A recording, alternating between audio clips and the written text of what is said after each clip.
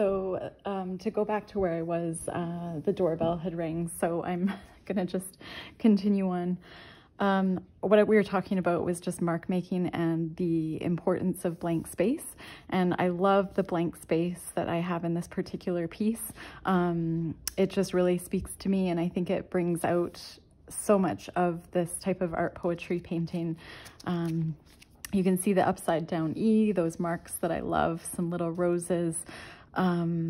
You can see the line work with the birds or butterflies, whatever you want to think of when you see those, and the leaves. I also used a lot of lines, white lines, black lines.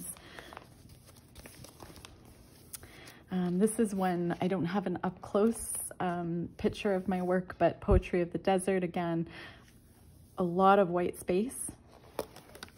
Not so much this mountain piece. But for mark making, this had a very interesting textured style of mark making, not typical of what I usually do. And then my painting in the elements, this mountain painting does use a lot of white space as well. The polka dots, that beautiful fluorescent red and white acrylic paint mixed in, and I used like an oil stick over top. So this is just an example of sort of mark making in my work with the cows. When I first started mark making, I would use a lot of stencils. So the background of these cows was just playful. It was a canvas that I had done the original piece on, and I was using stencils and just really playing around with marks. This one, Alberta Roots, because I'm born and raised Calgarian from Alberta.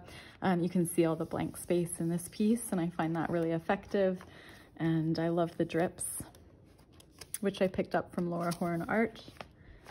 And yeah, so this is just an example of how I use white space in my work, just a little example here. And what I'm gonna do now is just check how we are for time.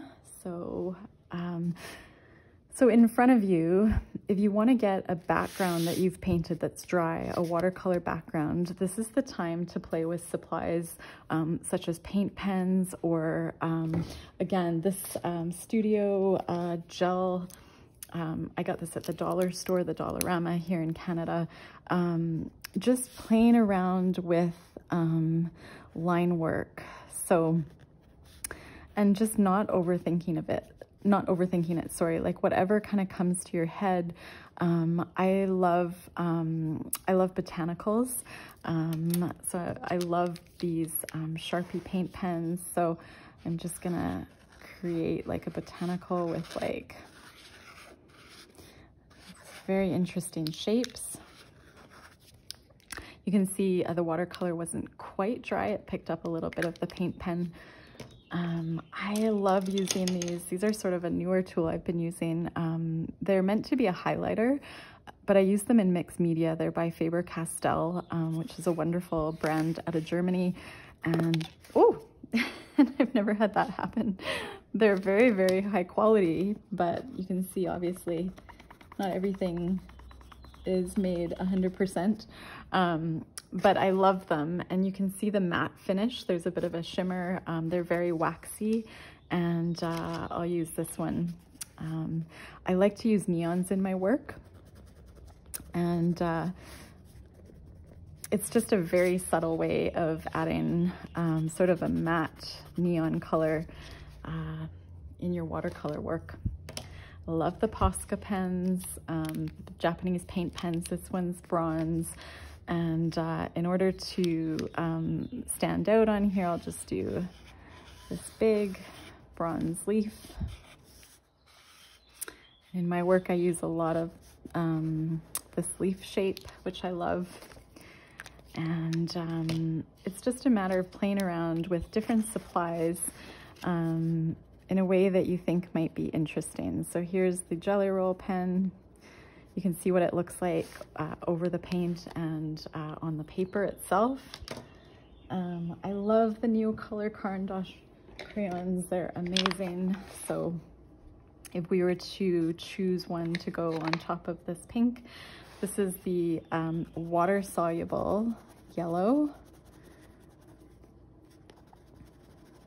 And then this is more of a pale yellow.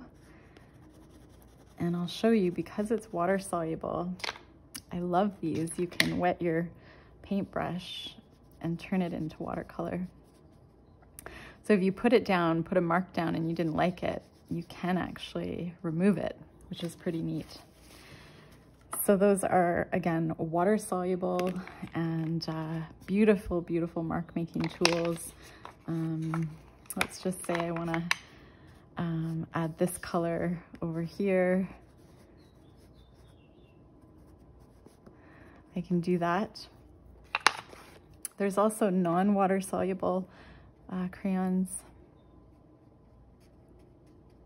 So again, this one, the water soluble, what a gorgeous color that is. And that creates an interesting texture right there. But the wax crayon, the Neocolor 1s versus the Neocolor 2s, you can see that says aquarelle, so that's water soluble, whereas this is a permanent wax pastel. So this one, if you made a mark over top of your work like this, you would not be able to, if you get it wet, it would stay put. So that just shows you an example of mark making tools. I use those a lot in my work. I love them. What else do I like to use? I love these Jelly Roll pens. Again, this is one that has a little bit more of a shimmer. So you can kind of see that shimmer. And yeah, so a really good stress reliever is to sit down and put down watercolor or acrylic paint that you love, let it dry, and then maybe grab a couple supplies. You can buy a lot of these paint pens individually at the art store. This one is a bit more expensive. It's $5, and I think it was 75 cents from an art store here in Calgary.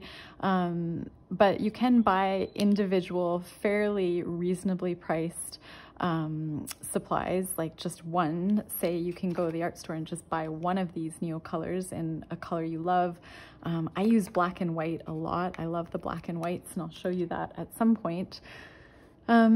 Or you can, you know, there are cheaper acrylic paint pens. It's just finding one that works for you and what you like. The key is to store them horizontally. When they're stored vertically, that cartridge gets dry, whereas they're stored horizontally, that inner cartridge mixes the paint, and it's really happy when it's stored like this. So just a heads up on storage if you do buy them, and always make sure they're capped. So yeah, that's sort of it as far as mark making. I just want to see, I'm going to look at my mind map, because that's what I do when I'm trying to remember things. Oh yeah, so mark making tools, I mean, if you find a paintbrush you love, like a foam brush or maybe a sponge, you know, how do you use that to make a mark? That's really important. We talked about like what shapes come to you. So for me, it was the mountains, the triangles, and I love the circular shapes. I love Betty Krause, who's an abstract artist, a beautiful abstract artist, Betty Franks Krause. She has a book called Fields of Flowers, and she does these beautiful abstract pieces and uses a lot of beautiful mark making. So she's inspired a lot of my work as well, my more abstract acrylic pieces. So it's just a neat way of looking at a different type of mark making.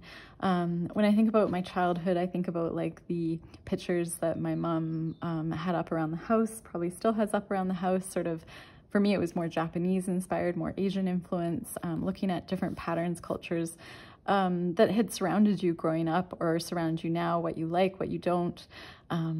We talked a bit about blank space, but I wanted to talk about energy. So it's really important to have energy in your mark making, especially when you want to start selling your work. So it is really obvious if you perfectly try to paint something versus, you know, obviously had practice, but put more energy into it and just didn't care so much about it being a perfect, say like a perfect mark.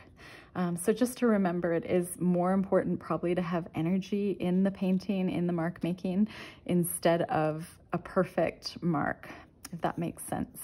I wonder if I can revive that pencil, but yeah, this is how I get a lot of neon in my work. I'll see if I can sharpen that and revive it. So anyway, thanks for following me, and we'll see you soon.